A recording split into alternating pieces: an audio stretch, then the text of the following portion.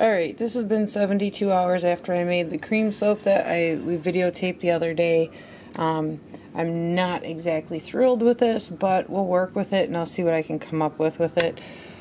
But just to forewarn you, it's not exactly what I expected, because I mean, I've worked that recipe with all of my soaps and you've all seen them. They all are nice firm cream soaps. This one, for some reason, and the only difference is I did not use castor oil in this soap. It was just the rice bran oil. So, look at how thin it is. I mean, it's a cream soap, and you can appreciate that. Let me grab a spoon.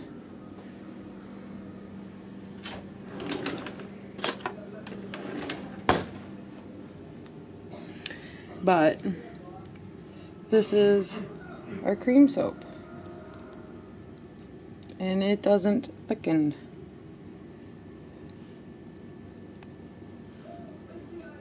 So the only way I'm going to get this to come up thicker is by adding, I'm thinking I'm going to have to turn this one into maybe like a shaving soap or something that has clays or something in it, so I can thicken it up a lot. Or my husband was saying make a thick cream soap for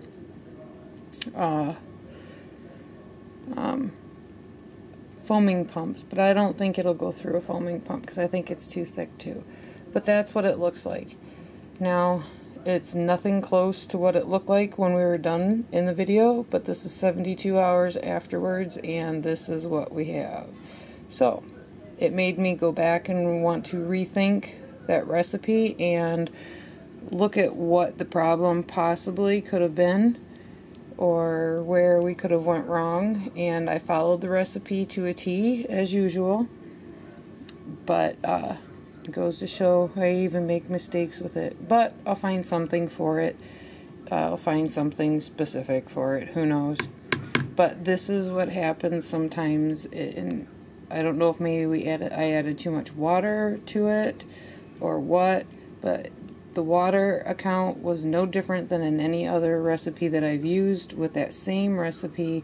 Like I said, the only difference is that I used castor oil. I did not use castor oil. Instead, I used straight 5 ounces of rice bran oil.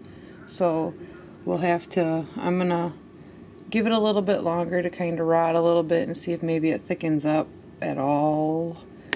But I'm not staying too hopeful right now. But we'll see. And I will find something for this one way or another. So I'm not too worried about it at this point because I've got my other soap cooking with my own recipe that I made. Or came up with and formulated myself. So I'm going to close this up for now, and we will, I can't say it's a failure, but it's sure not what I expected it to be. But hopefully that right there is going to be a successful soap. I will see you guys in a little bit, and we'll be working on the new formula. Bye-bye.